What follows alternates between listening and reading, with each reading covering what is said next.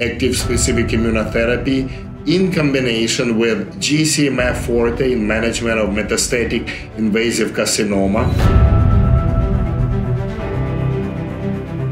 ASI in cancer treatment. It's quite similar to the mechanism of action of the ASI in allergic reactions and in the autoimmune conditions. So the tumor antigen elicit production of autoantibodies. Then autoantibodies are isolated. There are two ways to do that. It's either use about 3 to 5 grams of the tumor tissue itself, if it's available, or again procure it from the blood, of the patient's blood. So the autoantibodies are isolated, and then an immune adjuvant is added to that. That will promote the conversion into harmless immunogens, which are re-administered back to the patient. And the patient's immune system recognizes the immunogens and produce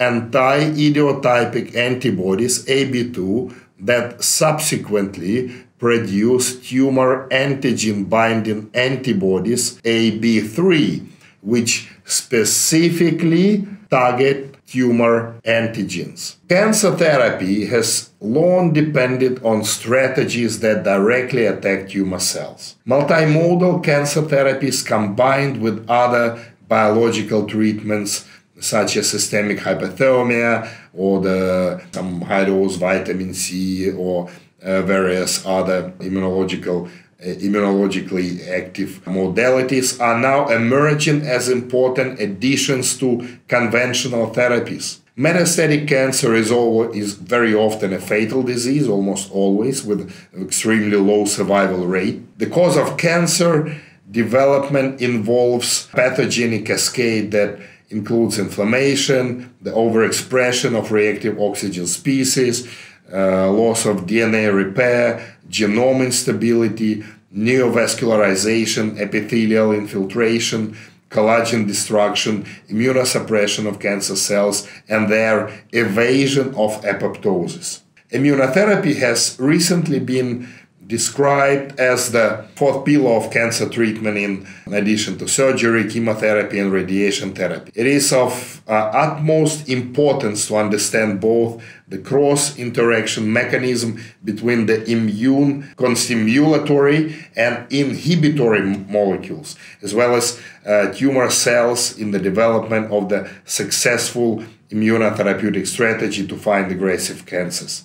An optimal protective immune system must balance eliminating foreign pathogens and tolerance of self-antigens to be successful. Immunotherapy works by modulating the immune system to attack malignant or hyperactive inflammatory cells. And the idea of advanced immunotherapeutic methods must also incorporate personalized agents that can induce more specific immune responses against malignant cells. ASI can reactivate and strengthen the immune therapy by explicitly producing anti-idiotypic antibodies to target against cancer. Autologous ASI vaccines have so far shown promising results in cancer prevention and early or intermediate cancer treatment. And one of the case studies from the retrospective analysis you can see on your screen now. Autologous vaccines have so far been used in early and intermediate stage and are most often used in cancers of liver, stomach, pancreas,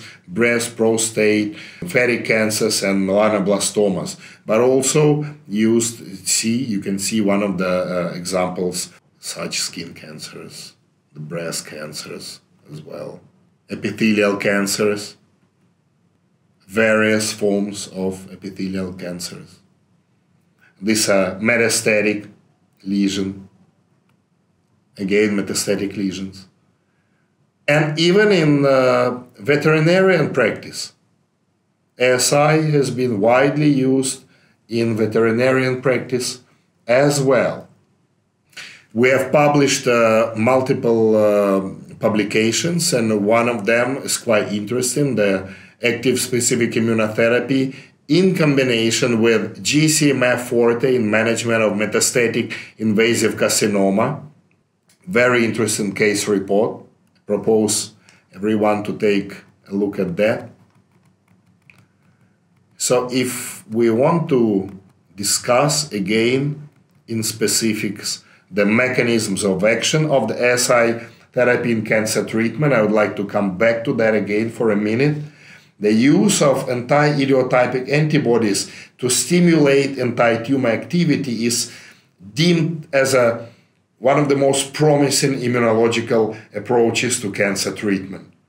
According to the idiotypic network theory, the presence of tumor antigens will induce the production of AB1 to generate the production of anti-idiotypic antibodies AB2, with AB2 beta playing the essential role by inducing anti-idiotypic antibodies AB3.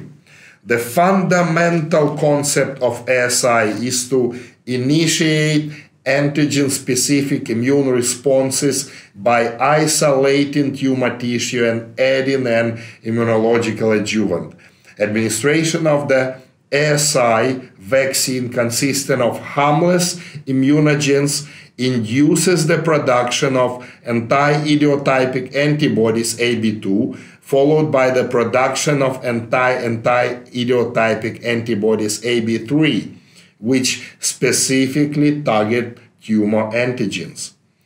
Autologous active-specific immunotherapy vaccines have been shown to effectively inhibit the growth of solid tumors in early or intermediate stages of cancer.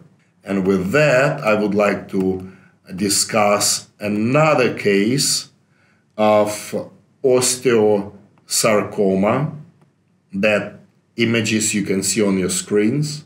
It's a female patient aged 31 years old with a height of 1.65 meters and 50 kilogram body weight, was diagnosed with osteosarcoma in 2015. The patient entered remission after several different chemotherapy protocols and integrative immunotherapy. It was the use of dendritic cells and some vitamin infusions. However, in November 2018, she suffered a relapse of the same osteosarcoma with lung metastasis and was immediately treated with conventional protocol of intravenous gemcitabine, irinotecan every 15 days with cyclophosphamide daily as an oral immune suppressant. From April 2019 onwards, in conjunction with combined conventional chemotherapy, the patient began receiving ASI treatment with some IV ozone therapy of 60 mcg per milliliter in 200 mL of blood, as well as systemic hypothermia, and that went for a month. Subsequent CT scans show no worsening and normal immune hemogram, and phenotyping profile and absence of anemia and absence of liver toxicity and so on and so forth. And the patient remains stable with relatively decent, good quality of life, just with a very minor pain and no other negative symptoms. Another case, a 44-year-old female, presented in the year of 2018. From the history, we know that in 2003 she was diagnosed with a right breast cancer, followed by right breast mastectomy, then 5 years of tamoxifen.